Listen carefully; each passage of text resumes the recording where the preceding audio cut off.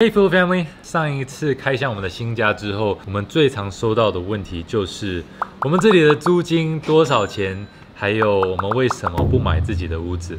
我们在这边的租金是7800，哒哒哒哒，比我们上一次住的地方贵超过3倍。我们住的这里呢是2900 square feet。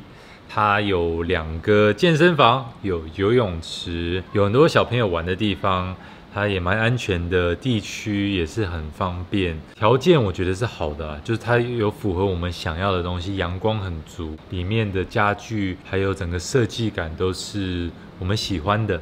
为什么不买自己的屋子？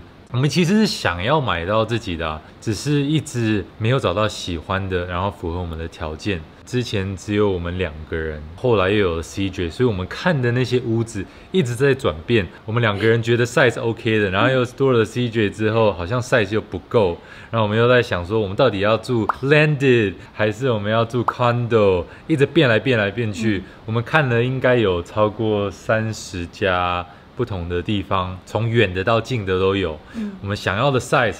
好像近的地方又太贵了，有现成的没有现成的全部都看过了。那有一些我们看的 landed， 要么是太旧了，或者是太远了。我觉得这种屋子买下来的是不能太急。我在美国长大的时候，我们住的地方其实已经住了将近30年。我们是希望我们找的地方是我们喜欢的，然后可以住长久一点。也不想要为了将就，想要去买一个屋子，随便去下决定。就好像我们上一个屋子住进去的时候，才觉得哇，原来是那么的不舒服，那么的不合适，然后才急忙着要搬。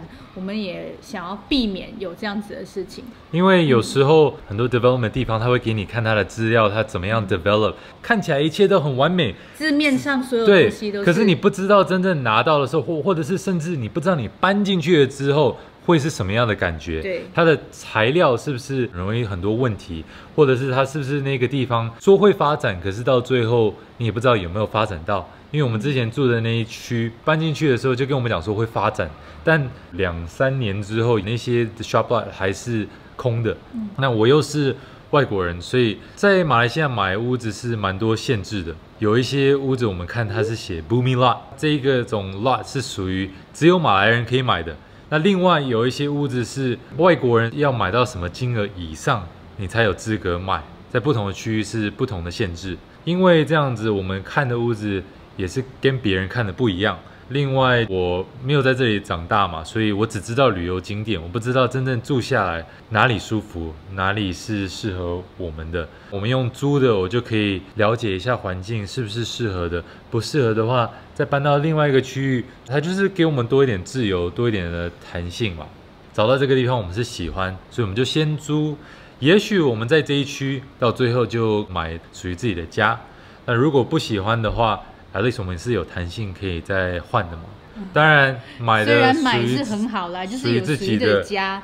可是如果买到一个自己不喜欢住的又很痛苦，我觉得它反而变成一个负担。对。So that's about it。你们如果有什么建议的话，也可以分享给我们。但我觉得每一个人的状况应该接下来就会很多人，我建议你买哪一区。每一个人的找的需求是不一样的嘛，所以要觉得就多看。那如果你自己也在考虑你要租还是买的话，也许我们的这些参考对你们有帮助。真的觉得不要急，你买了就是很久的一件事情。你租了 ，yes， 你是在帮别人付他们的贷款 ，but at least 你是可以慢慢的看，找到一个属于自己的家。就是要住的舒服。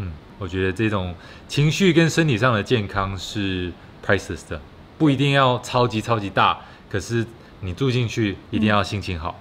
That's it. We love you guys.